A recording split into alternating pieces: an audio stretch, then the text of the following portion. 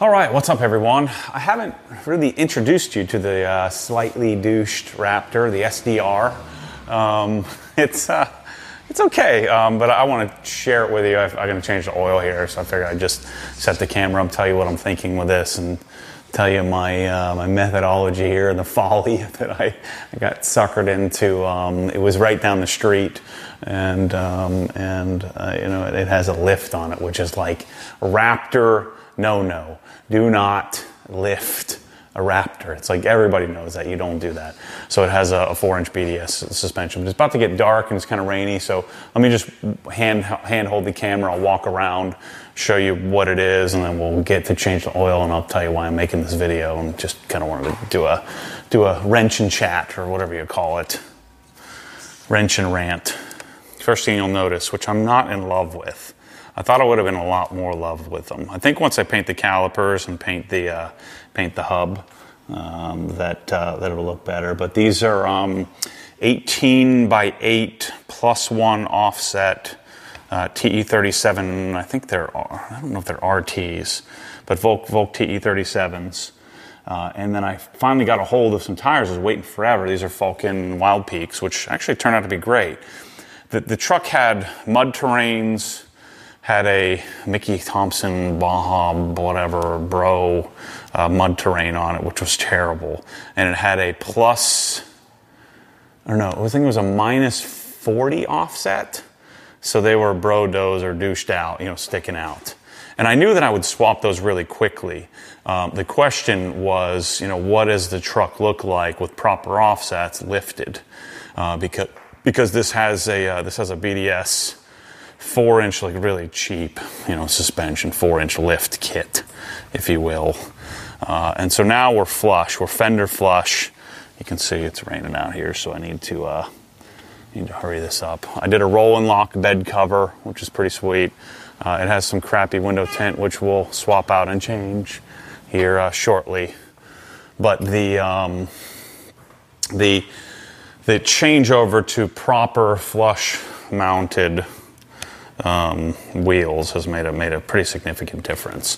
It does have amp research steps on it, so it had some stuff on it that I would have done, and so that's why I bought it. It was literally, the truck was literally right down the street, so the amp research steps are good. The problem is now that it's lifted with these are 37 by 12 and a halves, the tires. It just looks weird, and you know, this front bumper is, you know, ADD is a great company, makes great products, but, you know, if I had a choice, I wouldn't have the ADD front bumper on the thing. And then the rigid lights were flickering, and it has a worn winch and stuff on it. But it has the intercooler mount, or the intercooler change, and the speed sensor, the adaptive cruise control, the change, so they changed that over, relocated, I guess you'd call it. But the truck from certain angles looks really great. You know, from this angle looks kind of cool. You know, again, you kind of ruin a Raptor when you lift it. But is that a dent in the door? No, I think it's just dirty. So I haven't detailed it. I haven't done anything to it, other than we put the roll and lock. Let me see, is it still raining out here? Yeah, let me just show you the roll and lock real quickly. So when you go to open it, it's locked. So the bed cover is motorized, and then you have the little leash that you grab, and you just pull it. And it has a few different lock positions, but Michele really likes that. So I think that's pretty sweet to have that. But this is, what did I say? I thought I said it was lead foot originally, but it's not. This is magnetic. Same color as my GT350. I should have known that. The nice thing about magnetic is that the fender flares match, so you don't really have to paint them. Where I always paint them on like my blue one that I had, and you know, some of the other, you know, the white one that we had, the Gen 1 was painted. Charles did that. So let me put this back on the tripod. So anyway, I hope I can shoot. I don't even know if I'm going to be able to put the hood up, but hopefully I can. So it doesn't fit with the Swiss tracks. The extra 3/4 of an inch made it so that I can't fit it in here, so it doesn't reach anymore, or I can't pull the truck even halfway in like I did before. Where's the darn latch on this thing? I forget. There it is. Let's see if this can make it up. Nope. Let me put a towel there. Put a towel here to keep it from hitting. Let me get a big cushy towel. Actually, what will work best here is if I just do an Incredipad. So I should do this at the garage, but I'm here. Got the camera here. Michele drives this thing all over the darn place, so I'll just set that there. Okay, that's good. There's all kinds of janky wiring. So there's a shop here in town that did all this stuff for the previous owner. And this is pretty typical, Lake County, Florida, bulldozer mode. You take a Raptor, and then they just put the same stuff on a Raptor that they did on all the other trucks, the normal F-250s and stuff that they do. BDS suspension, big, bulky, heavy. I bet you we could drop. I bet you this bumper is 600-700 pounds. I bet you we could drop this off. We did like an SVC front bumper, or a different version of the ADD. Get rid of the winch, which we're never going to use. Maybe I'll reuse the winch somehow. But all the lighting's kind of wonky done on here, so I'm going to redo all that stuff. But essentially, what happened is, Michele went to Clearwater, and I just had, before that even happened, I just had a feeling. I just felt like the Gen 1. Well, let's do some work here while we're talking. The Gen 1 is on its last leg, for me anyway, because Michele just gets in the truck, she drives it. She's not doing maintenance and stuff like that, and I'm not watching it like I used to and taking care of it and detailing it and washing it and all that stuff.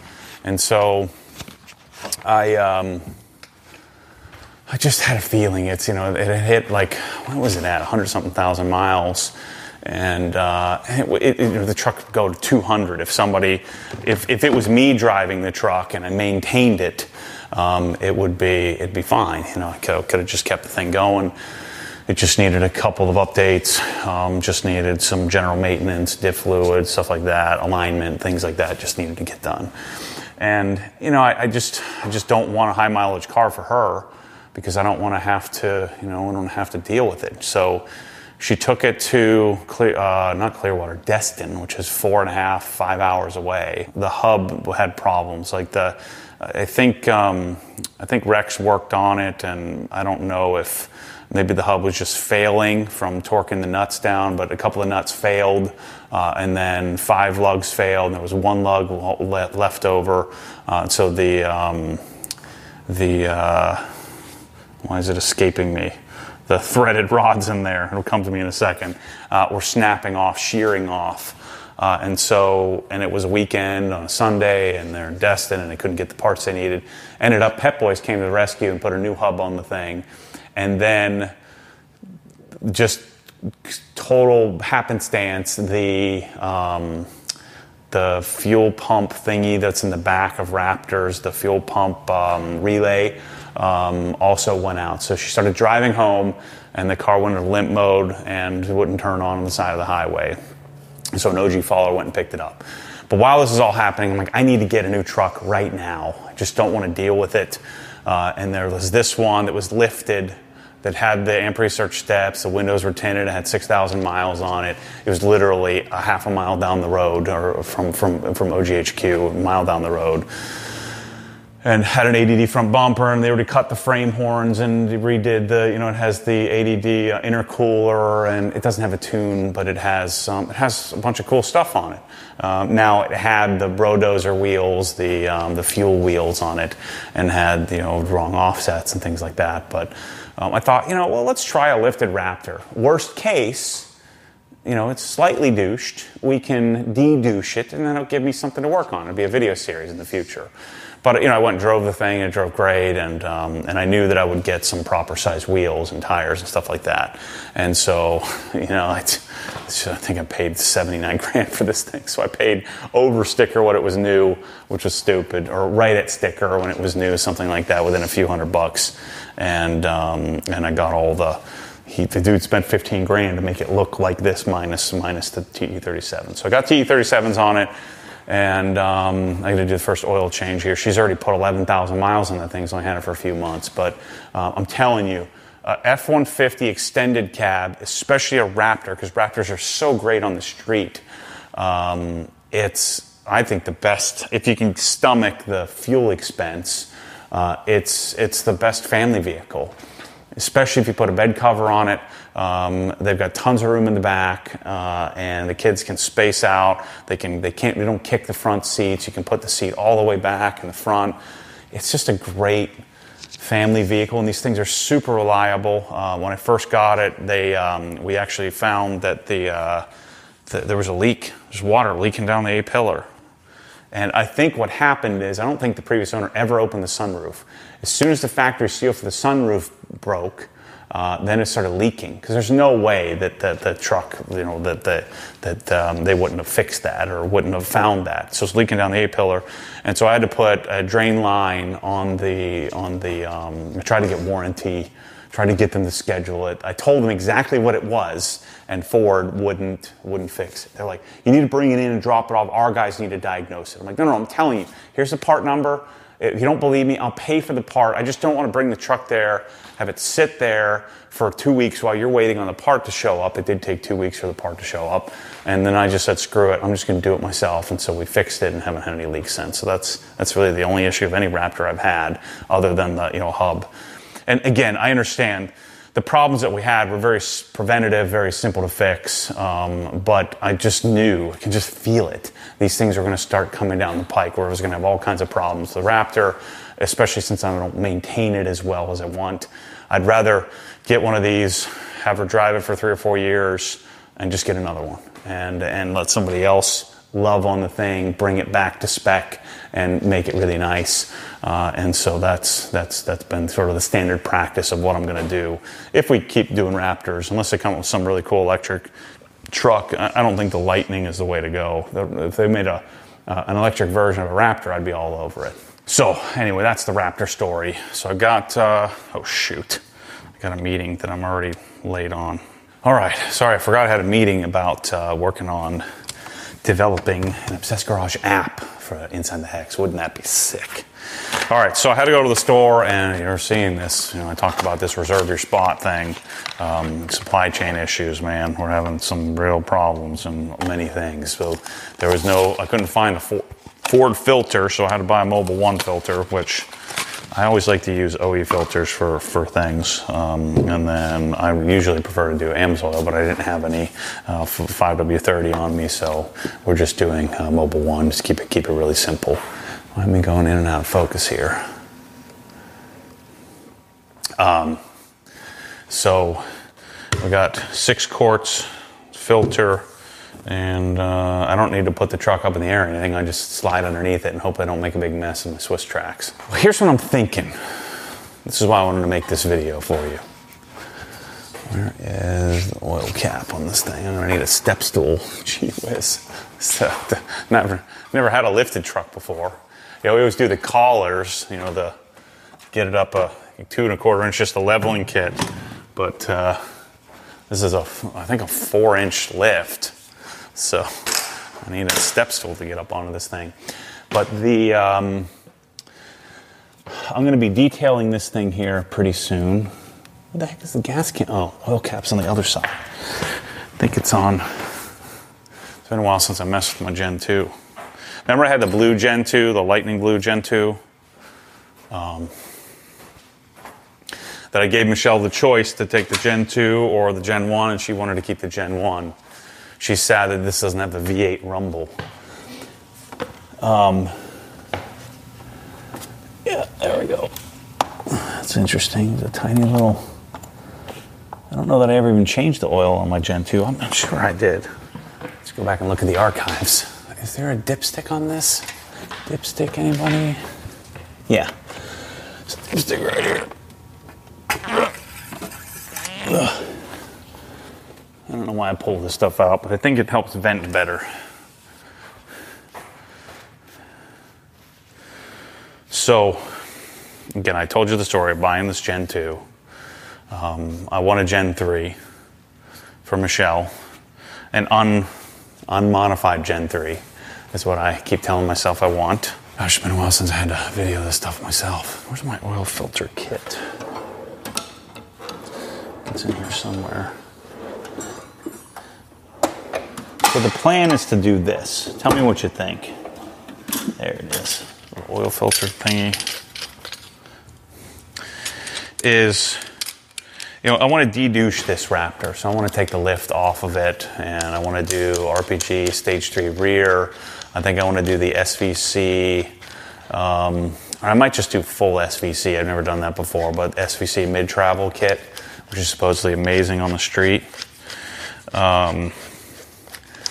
So I've been thinking about, I bought this, and this was supposed to be temporary until I got a Gen 3, but I didn't want to pay over for it, and I didn't want to do the dance. I just wanted to get one, and I wanted to get one in short order, or get one whenever I could get it, not have to try to get it in such short order. And so I bought this Gen 2 with some modifications to it, so I wouldn't have to do a bunch of stuff, and Michele would put some miles on it, and then I would sell this one, or trade it in is what I would do. And go through that process. But I've been thinking, what if we did this? So we take our slightly douched Raptor. It's slightly less douchey because I have proper wheels and tires on it.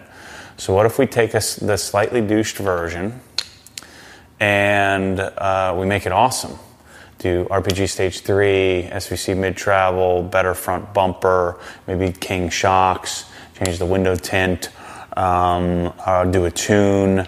Obviously paint correct it, detail it, I was planning on doing G-Technic Crystal Serum Ultra on this, which I can get because technically I'm certified even though I don't have a dealership. I can only get it for myself occasionally, but I can't, we can't sell it because it's pro only.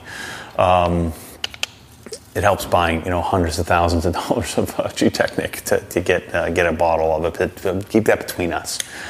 And why don't we do a giveaway? Shelly, what do you think?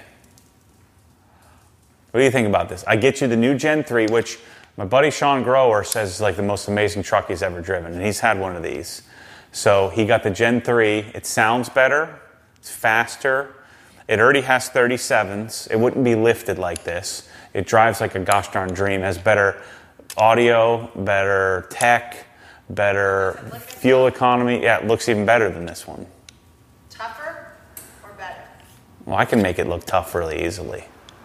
So, what if we did a OG de-douching build? Not a crazy Raptor, but just make it like a really nice Raptor and do a giveaway. I was thinking we do that from January 15th to the end of February. So do a 45-day giveaway like we normally do. I just have to get some product to be able to sell the giveaway stuff. What do you think? So I take this and I probably get another set of bronze. I think this needed bronze TEs. And if I do the mid-travel, I would also probably do the SVC carbon fiber front and rear fenders, the widened fenders, go with a wider track. So I think that would be like a plus offset, I think. I can't remember, is it plus or negative, plus or minus? I forget what moves it out on this truck. I think it's I think it'd be a plus, like a plus 20 offset. So you go with that wider sort of track with the wider fenders, just make the thing super tough. And then get the lighting on point, get the lighting all set up, get the winch removed and the big heavy bumper removed. I think it could be a really cool giveaway, don't you? Let's keep working on this. So I need organization is what I need. I need to get all of this stuff organized. What is the bolt on this thing? Is it 17 mil? I've got stuff that I got to organize all of this stuff. So 21, 22. Let's see if it's a 17. I think it's a 17. We'll just use one of these fancy ones.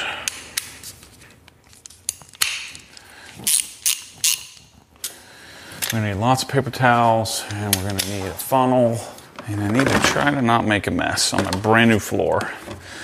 But if we do make a mess, all we have to do is pop the tile up and wipe it up. I forgot to get a tile popper. I should have brought one with me. It's probably a 15 millimeter bolt, drain bolt. And I normally like to swap the drain bolt, and I like to double funnel this. So don't you think a giveaway would be freaking awesome? Gosh, this garage looks so good, especially on camera. I've been working hard on this thing. It looks awesome. This is like signature old school OG with a couple of new twists with the limestone backsplash and all that. Oh, gotta put this in my pocket. Microphone. Do I have to take this panel off? Oh shit! Please tell me I don't. Where's the darn oil filter? Oh no! Why is my phone ringing? I don't remember where the oil filter is on the Gen 2. So automatically thinking Gen 1, the Gen 1 is right.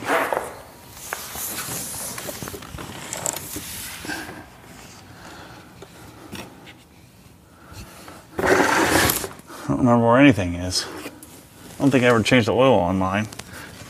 I don't remember. I had to have. Am I gonna have to consult YouTube? Here's the pan.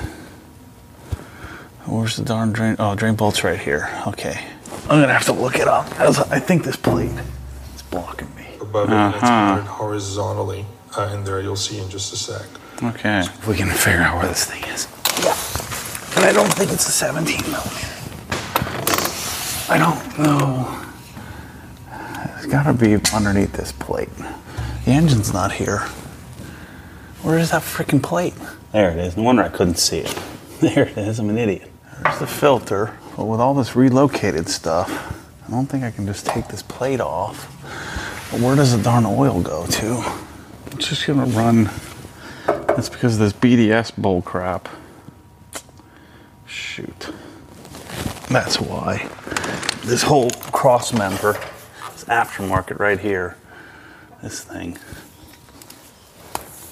So now when I take the oil filter out, the oil's just gonna run all over the place. That's what happens when you buy janky crap. I can't even see the plate from here. Oh, there it is. Okay. I see. So it's gonna come out this little drain spot right here. Okay, cool. And it's gonna end up hitting this cross member. We'll figure that out. We'll just put the pan under here and I'll be able to take care of that. Okay. Cool, not that bad. So now I need to get a 15, I think is what it is. The BDS system changes what it looks like under here. So there is no plate. No wonder I couldn't find it. Okay. So the oil pan's way up here. I'm gonna make a freaking mess. I really need to do this on my lift. The lift truck is nice, but it's still not quite tall enough for me to move around like I'd like. So that sucker's gonna make a huge mess.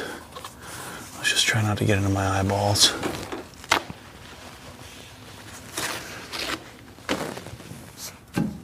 Oh, that's a freaking hand buster. I knew it. So how do I want to do this? Take this thing, pull it up here. We're gonna make a huge freaking mess. Not too bad.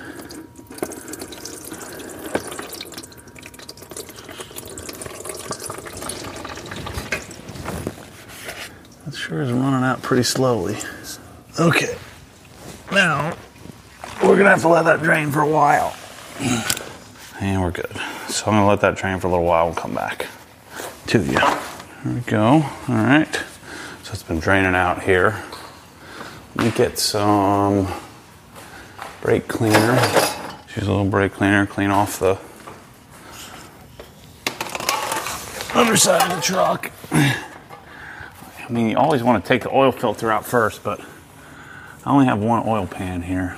So I'm gonna put the plug back in first, and the oil filter second. A couple of Matty Uggas. Let's do a little bit of this so I don't drip any oil in my driveway.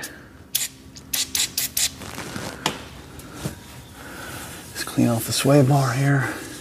So yeah, what do you think, man? I think the problem is I'm gonna build this Raptor, make it way cool, and I'm not gonna want to see it go, and I don't want to do another one, but that's fine.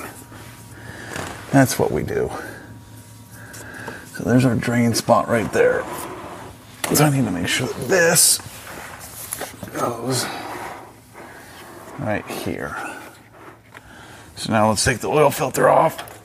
But I can't get at it from the bottom. I gotta get at it from the top here, which makes it more difficult. What a pain.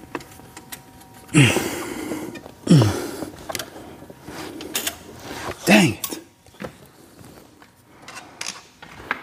All right, I'll be back when I figure this out. All right, hats off, hands are jacked. They just put the filter on too tight. It's the wrong freaking filter too. I hope I got the right size filter. So here's the mangled mess. Trying to get that thing off. What I needed was a socket. It's just too tight. So it took me like 45 minutes, maybe an hour to get that thing off of there. Not a fun, pleasant experience. So I'm gonna screw this other filter on, put a little oil in the gasket. I'm not gonna put any in here, which I know is not preferred, but I don't care. I don't want to dump it all over the place. I took the entire intake out. There we go. Nice, comfy, hand tight. Hand tight is all we need. I'm doing any more. What a nightmare. What am I thinking? I'm gonna get into doing some big project. That's what I need Mike for. If Mike was here, it'd be all easy. All right, oil filter's on, 6 quarts of oil. Put this thing back together. So what do you think? Should we do a giveaway? I don't know. I somehow managed to turn a 10-minute project into a 2-hour ordeal, tearing the entire truck apart. So anyway, that's a wrap for tonight. Sorry, I'm gonna turn on something and make me happy and relax, go eat some dinner. Thanks for watching, see you soon.